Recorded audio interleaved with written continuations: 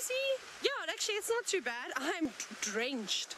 So we're putting our rain covers on. It's obviously just trickling down.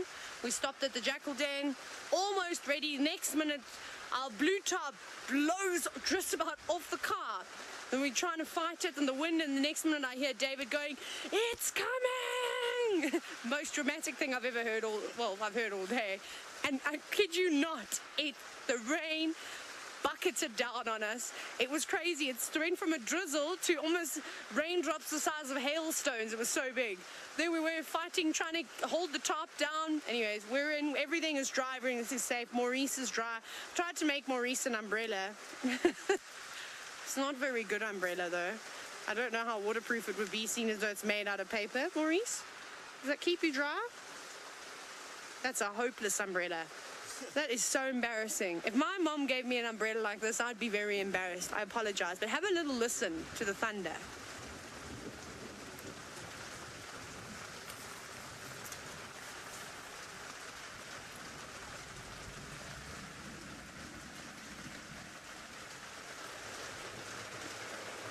And keep an eye out on the windscreen, because you'll see flashes of lightning. It's actually getting quite close now. Not too nervous, just said, even though I told you that I'm petrified of lightning.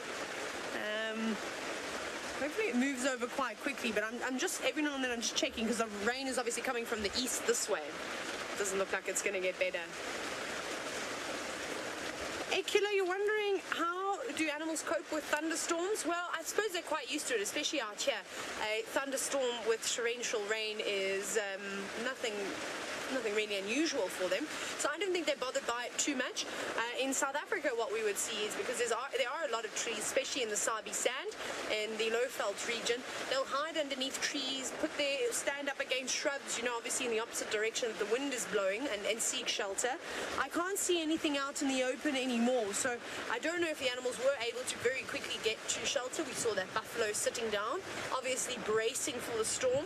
Remember, the animals can definitely sense weather better than, well, we can. We knew it was coming. I didn't think it was going to come through that quickly. I think we had a couple more minutes, but wow, I'm just got to watch. Don't take off. Every now and then the wind changes direction, and then a little gust gets into a crevice, and the whole top and everything is just going to blow off. So we'll just hold it. It was so funny, as I was trying to turn the back of the vehicle to the rain, this all blew in and I just got swamped with water. Now, George, you're wondering if it rains here a lot in winter? No, not necessarily. At this time of the year, you can expect the odd thunderstorm to come through. However, it isn't the rainy season just yet. So, as we come into, what are we in, September now? So, October, you typically get the first early rains.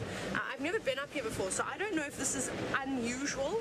I can't imagine that it is, because all the pictures that I have seen of Kenya throughout the year, normally it's quite lush like this, and it will only stay lush if you get the odd thunderstorm coming through. So there should be quite big rains in November.